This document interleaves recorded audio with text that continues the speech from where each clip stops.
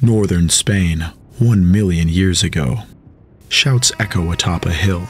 Two groups, stone and spear in hand, struggle over the high ground. The attacking group, primarily made of young males, has been starving in the cold regions upriver. The hill sits above prime hunting lands. It is the only way to truly dominate the area. The encounter will be directly fatal to some, but failure to secure the location will mean starvation for the entire tribe. The older, more numerous defenders brutally pummel the inexperienced attackers. They themselves took the hill long ago, and have secured their dominance by preying on young individuals from neighboring groups. As moments in life slip by, the attackers fail to take any ground. The surviving few retreat as the defenders taunt their adversaries in gruesome fashion. The overseers have successfully protected their territory, and have gotten plenty of free meat in the process.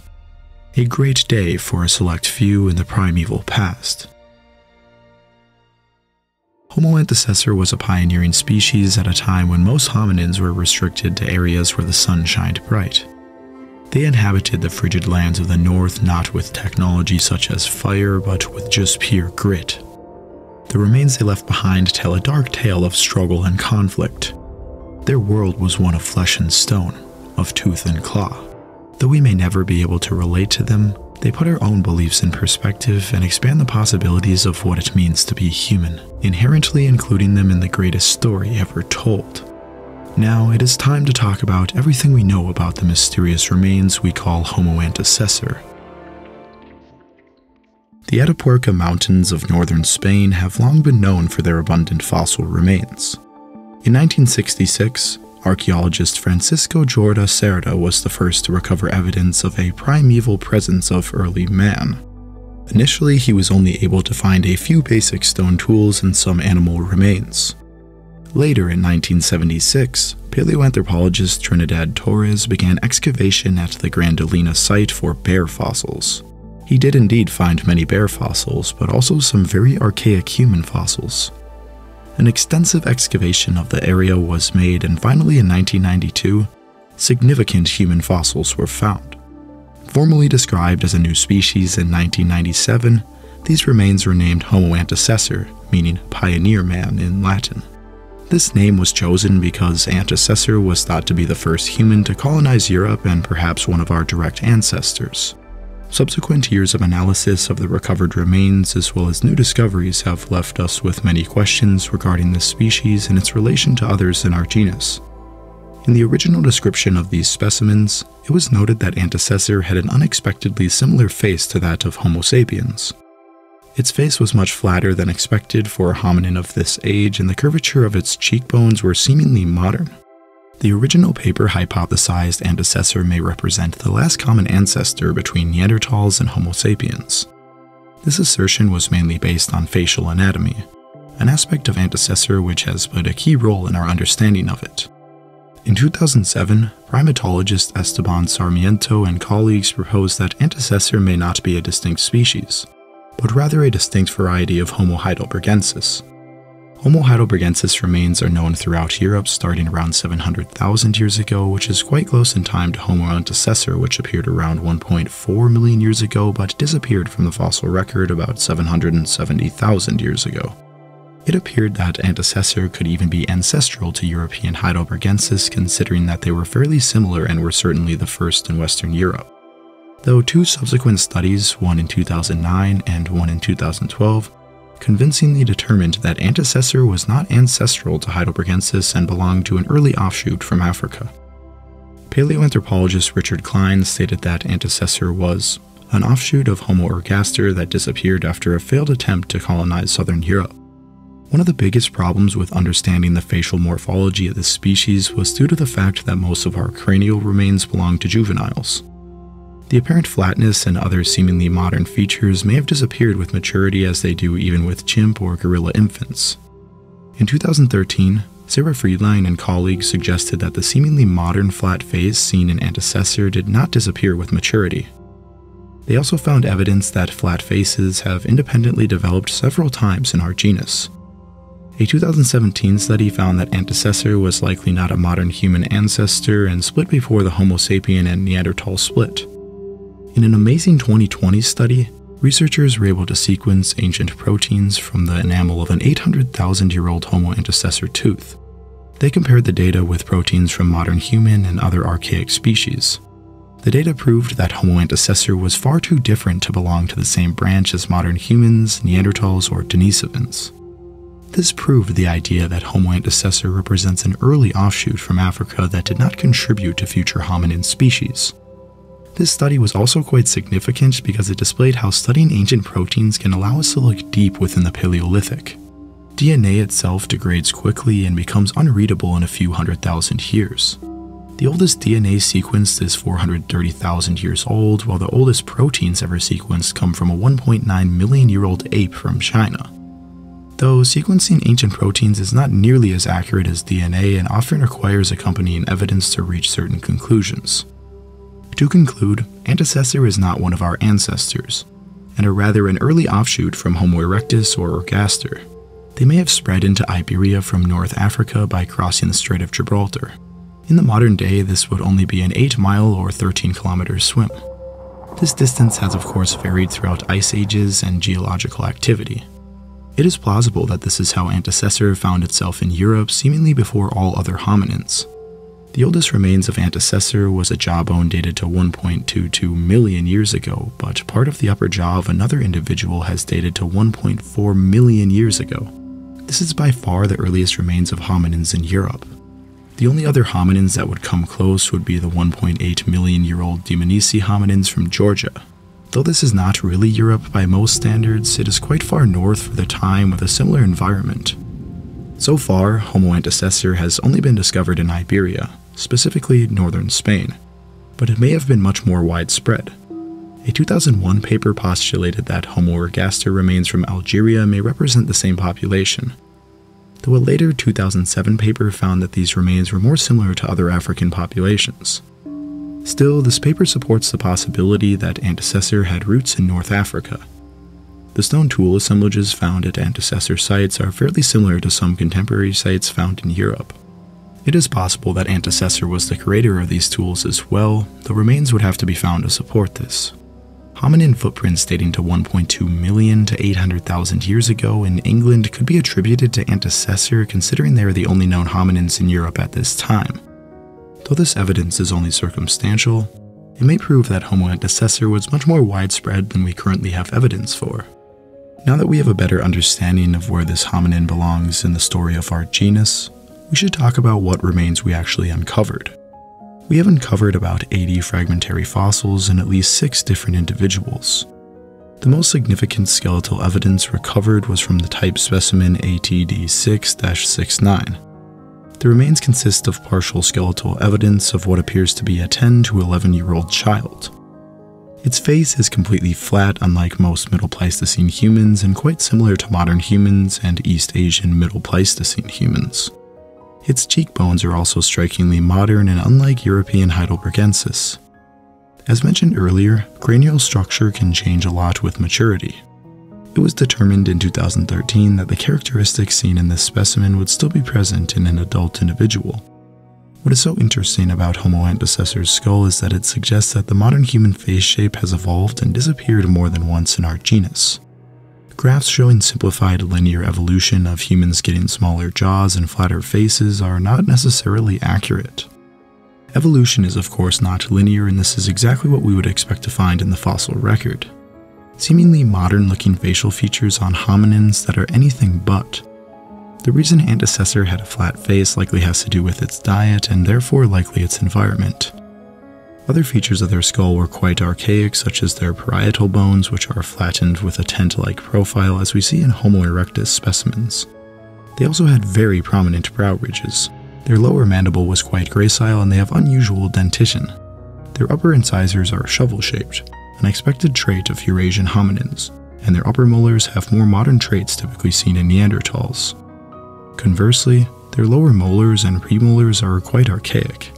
They also do not have a retromolar space, a large gap behind the last molar. Unfortunately, we do not have this gap either, and our modern diets have caused us to often need surgery to prevent our wisdom teeth from messing up the rest of our teeth. Homo Antecessor would have not needed such a surgery, just as pre-agricultural humans did not. Overall, their dentition displays a strange suite of derived and archaic traits, but nothing too unexpected. Moving up to their brain, we have a good amount to wonder. The remains of ATD 6-15, not to be confused with ATD 6-69, does preserve part of the cranium, though this individual was also quite young, likely around 11 years old. Still, it had an estimated brain volume of about 1,000 cubic centimeters. This is fairly large considering that modern humans average 1,270 cubic centimeters for males and 1,130 cubic centimeters for females. Adult antecessor individuals may very well have had about the same size brains as we do, though of course the size of the brain does not necessarily determine intelligence. Our limited remains do not tell us much about the organization of their brains. Antecessors certainly had a large brain for the time, though subsequent hominins like Homo heidelbergensis had similar sized brains, and so did even some Homo erectus. A 2010 study looked closely at the mandible of a 5 to 6-year-old Homo antecessor. It found that the molars barely had any wear on them, which suggests that they erupted shortly before the individual died. This tells us that they had a developmental rate similar to our own, suggesting that they had a prolonged childhood. Childhood is when a significant part of our cognitive development takes place. Homo antecessor may have been more cognitively advanced than we give them credit for. Hopefully more cranial remains are discovered of this species, but for now we are left with many questions. Postcranial remains are also limited, but they do tell us quite a bit. An adult clavicle of one specimen tells us that it stood 162 to 187 centimeters tall, or 5 foot 4 to 6 foot 2 inches. Yeah, quite a wide range, but this is the evidence we have to work with. Another adult radius belonged to a male estimated to be around 172 centimeters or 5 foot 8 inches tall. A metatarsal bone of an adult male also stood about this same height. This is fairly tall for the time period. Early European modern humans were slightly taller, while male Neanderthals were around 3 inches or almost 8 centimeters shorter on average. They may have been slightly taller than Neanderthals, but one of the clavicle bones recovered is similar in form to a Neanderthal, suggesting a broad chest. A fossil shoulder blade tells us that they would have not been good climbers, but were capable of efficiently launching projectiles such as stones or spears. A fossil radius tells us that they had relatively long limbs for a hominin living this far north. This is unlike Neanderthals, which developed short limbs to retain heat in their often cold environments. Their femurs and kneecaps were generally similar to modern humans and other Middle Pleistocene hominins. The phalanges and metatarsals of the foot are similar to modern humans, though they seem to be adapted to carry a more robust body. They would have a slightly different gait than us, but it wouldn't be very noticeable. Overall, Homo antecessor displays a mosaic of characteristics that are entirely separate from any other known hominin. Its unique morphology and deep antiquity on the European continent supports its classification as a distinct species. Homo antecessor remains are associated with fairly simple stone tools. Cores were prepared and flaked, which produced crude bifaces. Their technology bears some resemblance to the Acheulean industry, but would more aptly be classified as Oldowan-style tools. Proper Acheulean tools were developed in Africa around 1.8 million years ago, but they did not spread to Eurasia until about 1 million years ago. Homo antecessor's tools were not of this complexity and relatively primitive for the time. Use wear on the tools from Grandolina show repeated abrasion against flesh. They are likely being used as butchering tools. The Atapuerca Hill naturally has a wide array of mineral outcroppings including sandstone, limestone, but also quartz and chert. These materials could all be used to make a sharp edge. Sharp flakes, cores, and hammers appear in their assemblages. There is no evidence that Homo antecessor utilized fire in any way.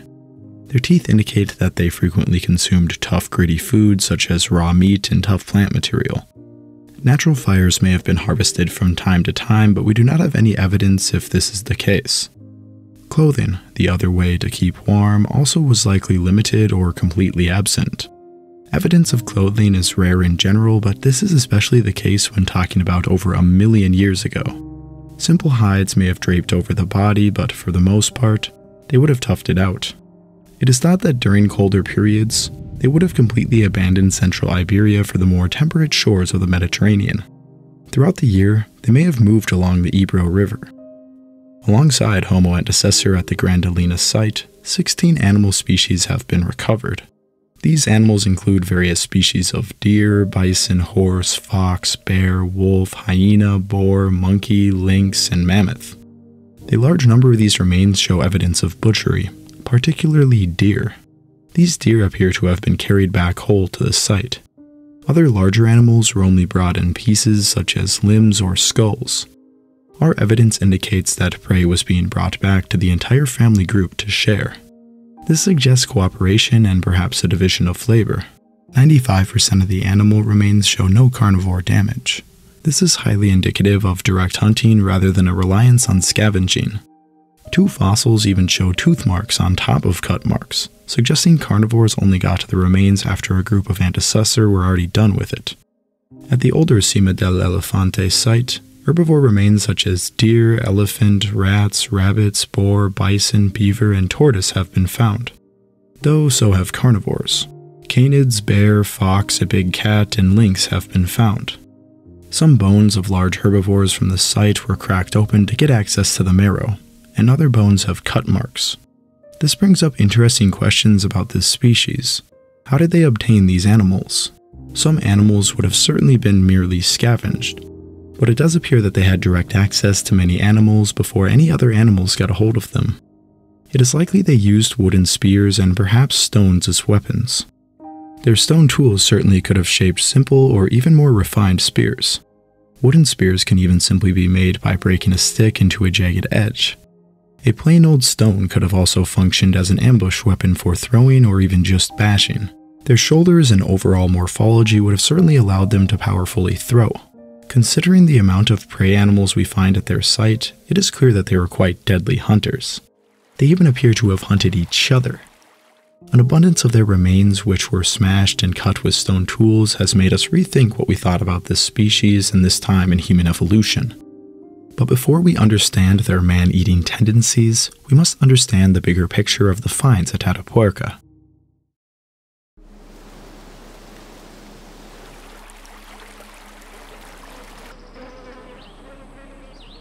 Atapuerca is a small hill located on a natural corridor connecting the basins of 2 different rivers. The area surrounding the hill was very ecologically rich, providing grazing grounds for large herbivores, lush forests for medium game, and 2 rivers to drink from. The Atapuerca Hill itself was a perfect place for hominins to make their base camp, which they could hunt in the surrounding basin, then bring their game to safety on the slopes of Atapuerca. Atapuerca has more than just antecessor remains. Remains of other hominins such as Heidelbergensis, Neanderthals, and many modern human populations are found in younger layers. All of these hominins understood the hill's importance for procuring and protecting their prey. This is important to keep in mind when we discuss the anthropophagy found at this site. Because this production is meant for YouTube, I will refrain from using this word and instead use the word anthropophagy. 80 specimens from young adults and children from Grandolina exhibit evidence of anthropophagy.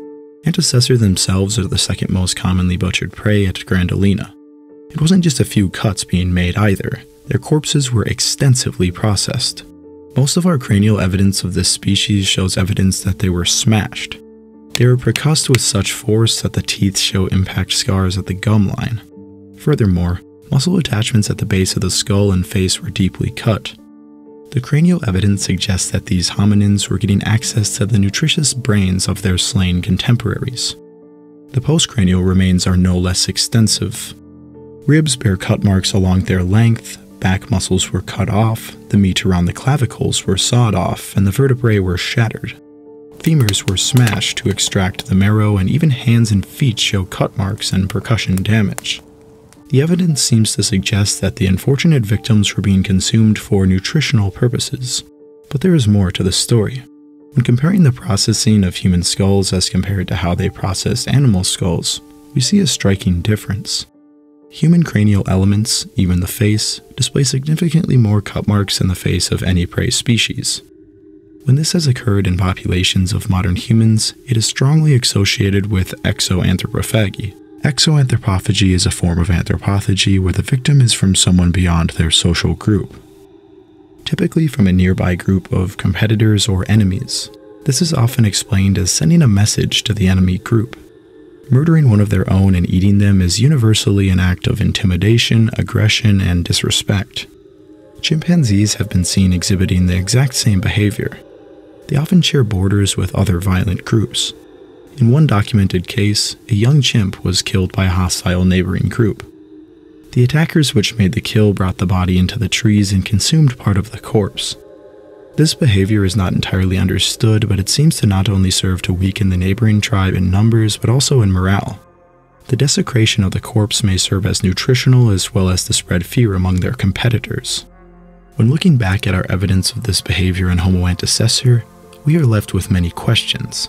There are a few main possibilities. The evidence may support violent exoanthropophagy, starvation-induced nutritional anthropophagy, or just endoanthropophagy. The first possibility takes into account the context of the site. Atapuerca has been a bountiful base camp for well over 1 million years. It is possible this prized territory was fought over to get control of the defensible high ground from which control over the surrounding area could be established. The abundance of young individuals that were consumed may support the idea that they were specifically targeted and consumed in a similar way to the behavior we have observed in chimpanzees and ancient modern human cultures. The heavily processed facial remains are also quite characteristic of violent exoanthropophagy.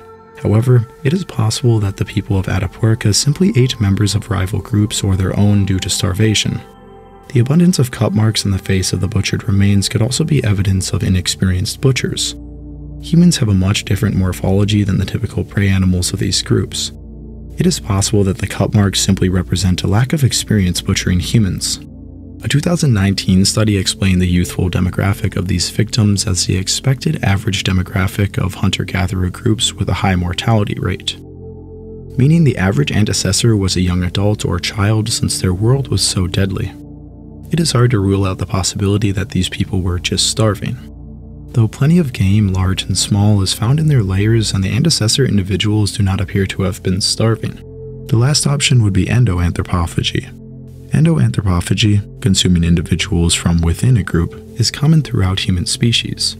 When looking to chimpanzees once again, documented cases have been seen of adult individuals, male and female, killing infants and then partially eating them. The reason for this is also not entirely understood, though it may be to eliminate competition or for some other reason beyond our understanding.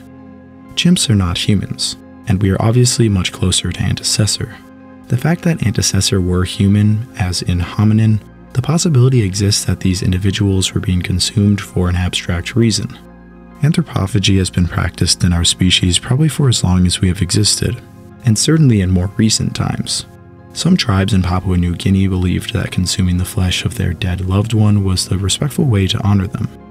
Why let the foul maggots consume your loved ones when your tribe could benefit from all that nutrition? The possibility exists that antecessor consumed their kin for a reason that was not malevolent. They very well may have eaten family members that met a natural end. It could have also been a way to dispose of the dead. Though these possibilities may sound repulsive to us, we must understand that we are talking about hominins from 1 million years ago. Their culture and social behaviors are alien to our own. The reality that something we find so absolutely repulsive can be something entirely respectful in other cultures is the reason I find anthropophagy to be one of the most interesting anthropological topics. It puts our own beliefs into perspective and expands the possibilities of what it means to be human. In the case of Homo Antecessor, we have very tantalizing evidence, though we cannot come to a definite conclusion at this moment. Another point that needs to be made about this evidence of anthropophagy is that it may not be representative of their entire species. Atapuerca is one hill in northern Spain. Butchered remains do span different layers and therefore thousands of years, but just because anthropophagy may have been common here, doesn't mean it was elsewhere in Spain or even as far as the British Isles. The last form of evidence we have regarding this species is their pathology. Pathology is the study of the causes and effects of disease or injury. It has proven to be a very important form of evidence to understand nuances related to culture and social relationships. It is also terrifying to think of how these hominins had to endure painful injuries and diseases with little to no treatments. The face of ATD-69 has an upper third molar that erupted improperly. This caused an impaction of the second molar which blocked it from erupting. This could have led to lesions, cavities, and painful cysts. The mandible of ATE9-1 has severely worn tooth crowns that expose the root canals. One can only imagine how painful it must have been for this individual to eat anything remotely tough. It appears this occurred from gum disease, which itself may have occurred from carrying around items with the teeth. The left knee bone of ATD6-56 has a lesion on the knee which may have come from improper loading and intense activity. The fourth metatarsal of ATD6-124 has a lesion consistent with a march fracture. March fractures are typically due to repeated high-intensity activity. It is a condition that often affects long-distance runners, soldiers, and flat-footed people. The feet of Antecessor may have not been adapted to their terrain, as the later Neanderthals would develop much more robust feet and lower halves to endure the difficult terrain of much of Europe. Our remains do not preserve evidence of any serious injuries nor apparent carnivore attacks. Carnivores were almost certainly a big concern for a species lacking fire or truly complex tools and weaponry. In the fossil record, we have seen that hominins in a similar stage of development as Antecessor were quite vulnerable to predators. Check out my video titled, "When We Met Monsters," to learn more. As far as the culture or social structure of this species, we are left with many questions. It is difficult to answer many of these questions for Neanderthals or even ancient modern humans, let alone a species mainly found on one hill. Our evidence may suggest these groups were involved in violent competition with neighboring groups. Let's imagine what a day would have been like in the life of a young Antecessor living along the Ebro River over 1 million years ago. The onset of a glacial period far in the depths of time has caused the climate of the Iberian Peninsula to gradually become much colder. For a group of 8 Antecessor located in a valley along the Ebro River, this has meant frigid winters, cool summers, and increased competition with neighboring groups. For an already mature 14-year-old Antecessor, this has meant the violent demise of his younger brother along with 2 close companions. A stronger group of 15 one valley over had taken his kin by force in a midnight raid. Now his mother, sister, and 5 others live in a quiet fear. They move carefully through their small plot of earth on the lookout for any others. At night, they sleep under thick brush, and during the day they move throughout hidden trails which help them navigate the valley. Food has been scarce. 2 weeks ago, a medium-sized deer was ambushed with spear and taken. The organs were quickly eaten while much of the meat was dried in open air. Many of the bones were left uncracked for later use. Only a few of these bones remain along with some of the raw hide. For our young Antecessor, he is left chewing on partially dried, rotting hide. The rest of the bone marrow will go to the youngest children, of which there are 3. An aggressive male loosely related to him also hoards his share. He is the only fully mature male in the group, along with another mature female and his mature sister, age 16. Along with our protagonist, these 3 other individuals are the only ones capable of defending against an attack. On this cold autumn morning, our group awakes huddled together for warmth under some dense foliage. They awake long before first light due to their incessant hunger. Without communication, they understand their duties and quickly set off for a laborious day. Our protagonist, though only 14 years old, is already nearing physical maturity. He is still weaker than the aggressive 20-year-old male who occasionally beats him down, but he is old enough to hold his own in a fight or against aggressive prey. He sets off with the older male and one of the older females. They each carry a crudely made spear with them, while our protagonist is also stuck carrying 2 additional backup spears along with a handful of sharp flint flakes. They quietly follow along their memorized path to a choke point between the neighboring valley. This valley is not home to the stronger group of 15, but rather a weaker group of 7. Due to careful surveillance, they know that this group is quite poor at hunting. They have seen deer with insufficient wounds of the gut and hindquarters. These wounds only serve to weaken the deer, which often seek refuge high on the hill separating these 2 valleys. On occasion, our group has even seen members of this group hopelessly chase the wounded animals. They are mainly young individuals who lack the maturity of figure or of experience to be able to efficiently take game. Not only does this allow our group to find these weakened animals, the possibility exists to hunt the other hunters. Understanding this, our party of 3 formidable aggressors sets up their post for the day at this choke point. Long hours go by. Various animals are seen, but none huntable. A herd of rhinos can be seen grazing near the river below, though without 8 or more hunters, it is an impossible challenge to make one of these beasts breathless. Deer are seen in the distance, but in open plains. Approaching a deer requires extreme stealth. The hunters opt to spend hours in concealed cover than to waste calories chasing tails. At around midday, some deer run near their positions from the neighboring valley. A dozen or so take an alternate path far out of reach. Moments later, another comes limping down the trail. It is still quite fast, and far too fast for the hunters to run over to the other path. But just as predicted, the sounds of soft human footsteps crunching leaves approaches. A lone hunter, lean and full of stamina, continues the chase. He is far off from the deer, but may eventually catch up with it as its wound continues to flow. The party is not frightened nor hasty. They know this trail leads towards their home and that the trail runs along a short cliff. They silently leave their positions and march off trail to eventually try to cut the man off. However, on their way to the ambush point, they hear the unmistakable groans of death. Their neighboring hunter has made a successful kill. Our party quickly sprints to the remaining woods out for blood. Stealth is no longer of primary concern. They must get to the carcass before he drags it away or his companions join him. After a winded sprint, they come upon him devouring the organs. His gluttony would be his downfall as our party sets up on the top of the cliff edge. While crouched over chewing on liver, a spear is thrown into his thigh, his back, and one wings his shoulder. The man is immediately immobilized before the 20-year-old male charges him with one final thrust. He lies dead alongside his quarry. For a moment in the lands of Iberia 1 million years ago, all seems well. The hunt worked out almost perfectly. The three now have enough meat to feed their kin, strengthen their children, and hunt another day. The oldest male grabs the fallen quarry and slings him over his shoulder. Our protagonist and the older female both grab some legs and set off towards home with the deer. The oldest male gets some distance ahead of them. He is stronger and it is easier to carry the man than the limp deer. As the march continues, they begin to see blood on the trail. At first, they don't think much of it. They think that maybe the old vet decided to have a bite of some flesh prematurely, or maybe the fallen foe was still bleeding. Whatever the case, they carry on.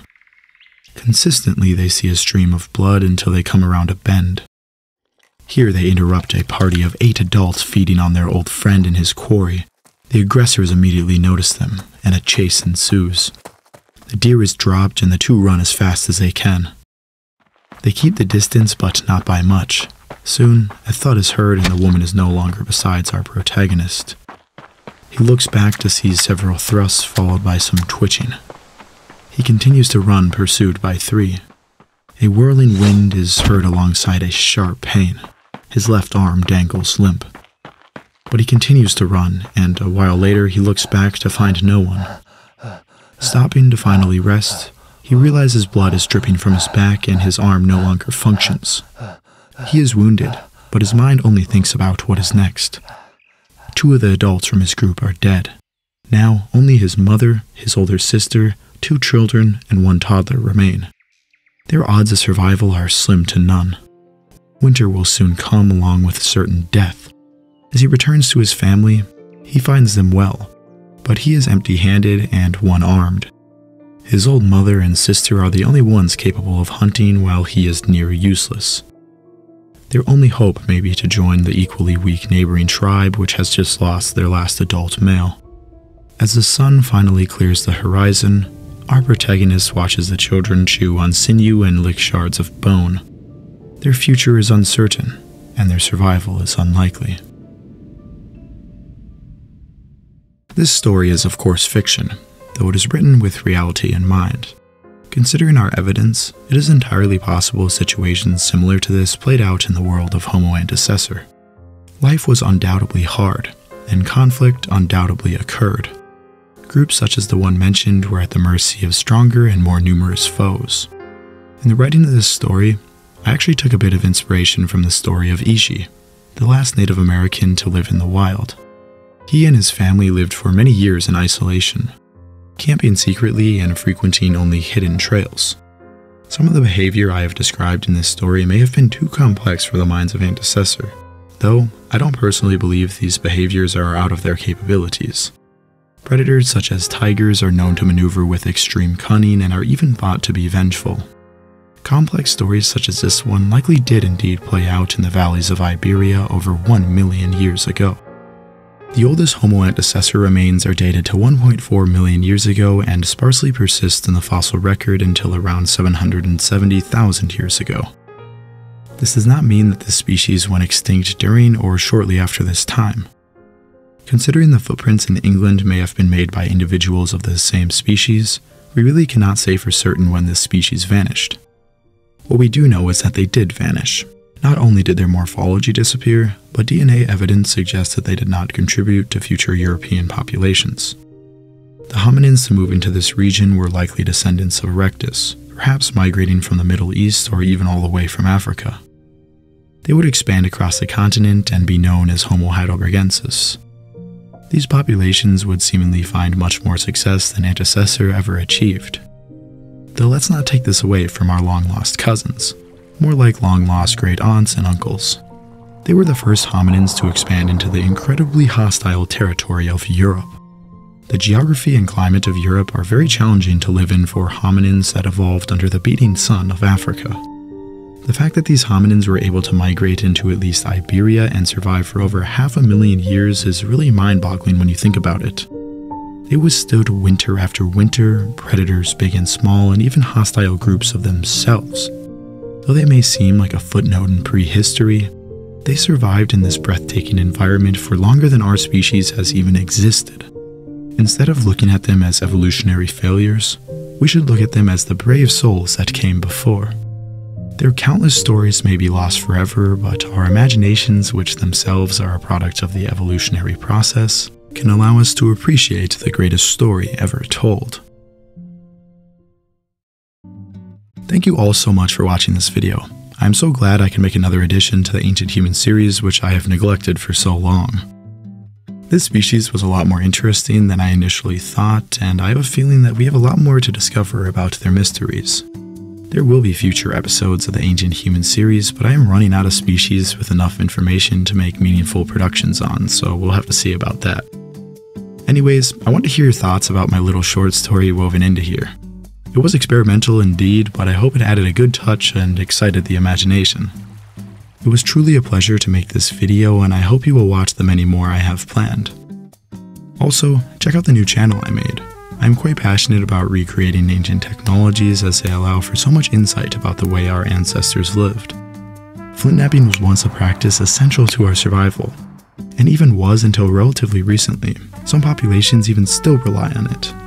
I plan to make so many things on this channel, and I know you will all love it. I want to thank you all again. This has been your host, Northo2, and I'll see you on the next one. Ciao.